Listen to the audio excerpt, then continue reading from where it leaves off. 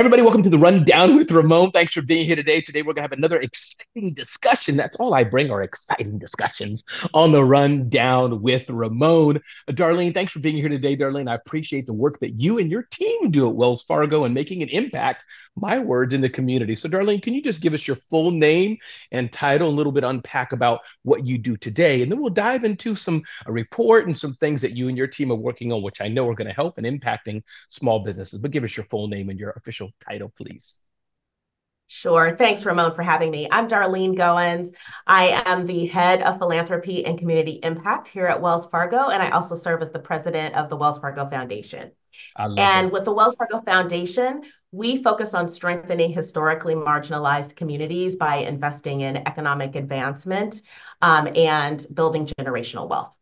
I love that. So is it fair to say that people either behind your back or in front of you call you the lady who has the funnest job at Wells Fargo? You just to get out there and say, "Oh, needs, fun, fun, fun." Is that the essence of what you wake up in the morning every day, or is not that simple? Am I on the right track? I feel very blessed to sit in this seat because I can have a tremendous impact on Yes. communities. And I've got a great team of people that help really drive social impact throughout the country. Yes, you do. Well, offline, we can go into the how I would say what the role is like.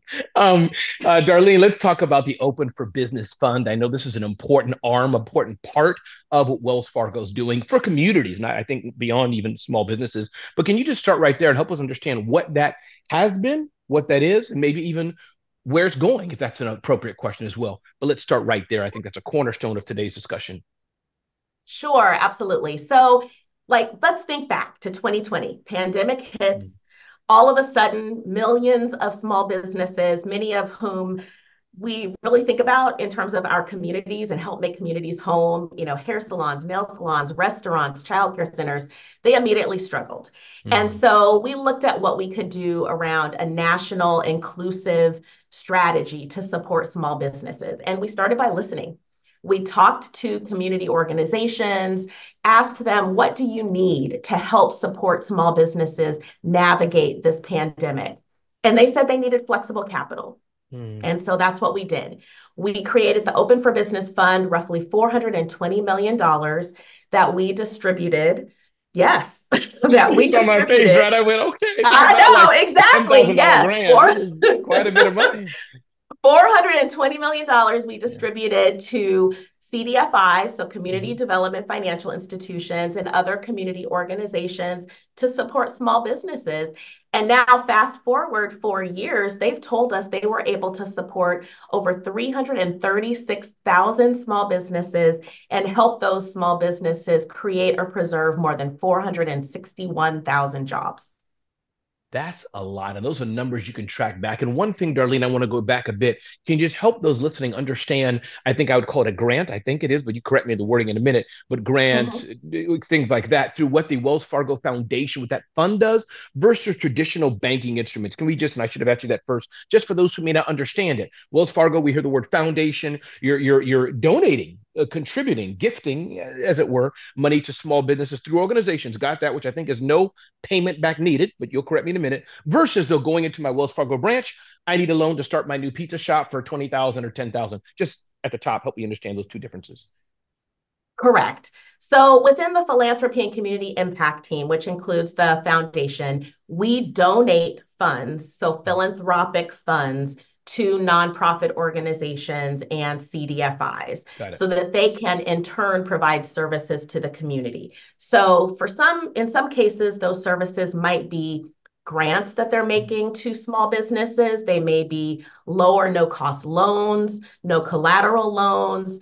They also provide technical assistance, which is personalized guidance and expertise. So maybe helping small businesses figure out how can I apply for federal and state programs? Or how can I pivot during the pandemic from providing in-person services to virtual services? So we provide those funds to the organizations and then they deliver Got services it. as well as capital to the Got it. community. Yeah, got it. So what I'm hearing is that yes, business owners can still go to their traditional bank and their traditional instruments that we've covered on Zone of Genius, but in this case, there are nonprofits that are in our communities whose mission is to help small businesses in different ways, whether free or low cost, a variety of ways. Wells Fargo is empowering them to empower their communities. Am I repeating what I'm hearing? Is that correct? Exactly. Okay, got it. Yes, exactly. It's so important that we not only provide services to our customers, but really help strengthen the overall ecosystem for small businesses, because particularly underserved small businesses, they could benefit from stronger networks, getting access to capital in different ways. It's important to be able to meet businesses where they are. Some might need microloans, Mm. right? Because they're just starting out. So it's important for us to support the entire ecosystem so that we can strengthen the small business community.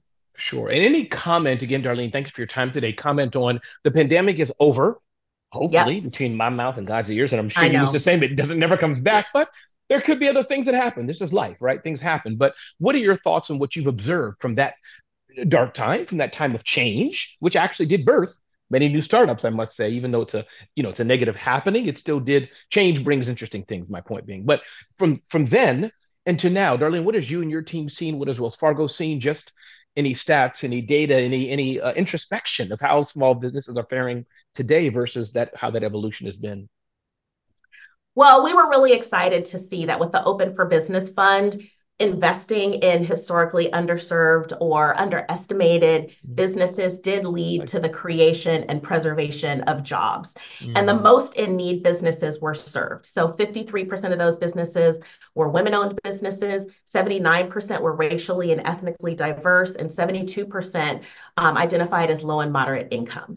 So we were happy to see that the most in need businesses were served and that they lead to jobs. We really Mm-hmm. helped bust myths that investing in lower income business owners doesn't create jobs. It actually does, and it helps fuel local economies. And then I think the other thing that happened was a lot of the organizations that we invested in through the Open for Business Fund created new products and increased their capacity to serve small businesses that still exist today.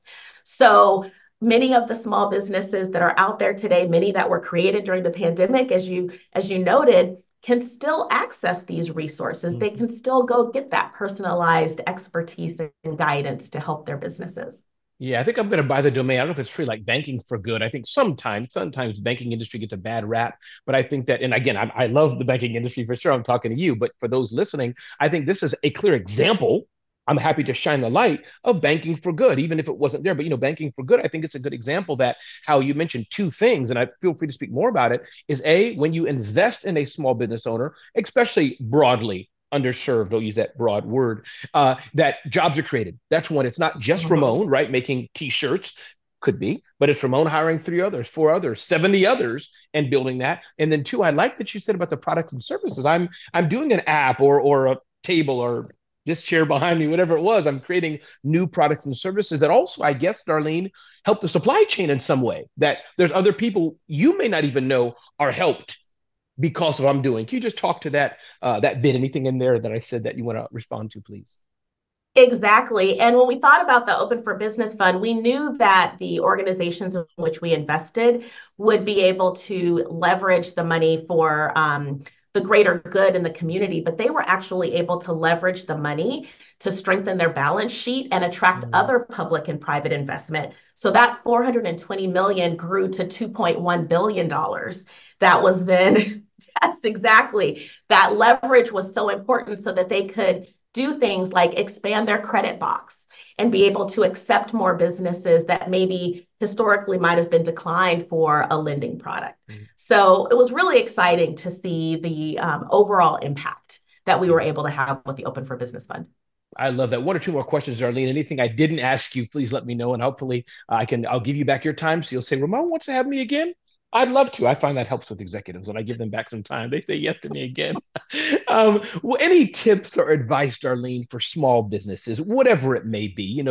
You and your team metaphorically talk to millions of small businesses or tens of thousands, whatever the number. You see things, you read reports. I'm sure you have conversations. What have you seen? What do you say to Becky, who's trying to launch her first business? What do you say to George and his 2 dogs in a garage who's trying to get his, I don't know, his knife carving business up? What's your advice for these small businesses as they're starting? And then maybe, Darlene, if you can, talk to those who've been in business for a bit and growing. So maybe two Sure. advices for those just starting out and those that are growing and have been in business for a while. Sure. So I would say definitely tap into the small business ecosystem of support. There Mm, are often local community organizations, your local urban league.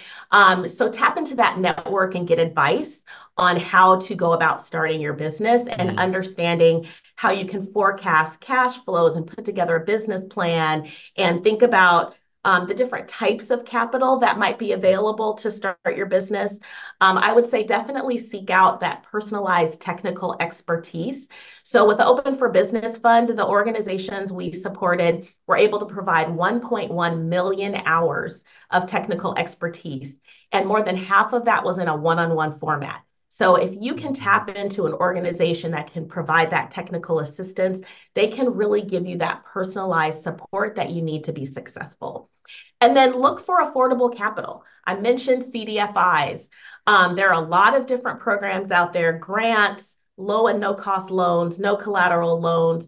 It's tempting to self fund your small mm. business or go to family or friends, but there's a lot of different forms of capital out there. So look for affordable capital. And then I think for the businesses that have been around for a while, really look at asset ownership. In Mm. fact, the third round of the Open for Business Fund is still ongoing and it's focused on asset ownership. So, thinking about things like investing in commercial property, investing in equipment or technology infrastructure that can really help sustain your business and help you scale and grow. I think I'm gonna call you Mrs. Small Business. I may change your title. I'm gonna talk to the Wells Fargo team, and I may just change it. I may talk to our friends, Marcom, and I was gonna change it. Darlene, anything I didn't ask you, anything you wanted to mention before we end today? And again, I want to have you back again, but anything that I didn't ask or anything you wanted to mention, if not, that's okay. But I always ask my guests anything else they wanted to add. Sure. I mean, I guess I would just say, philanthropy can absolutely be a catalyst for a Mhm. lasting impact for innovation, for jobs. And so we're just pleased that we were able to see so much success with the Open for Business Fund.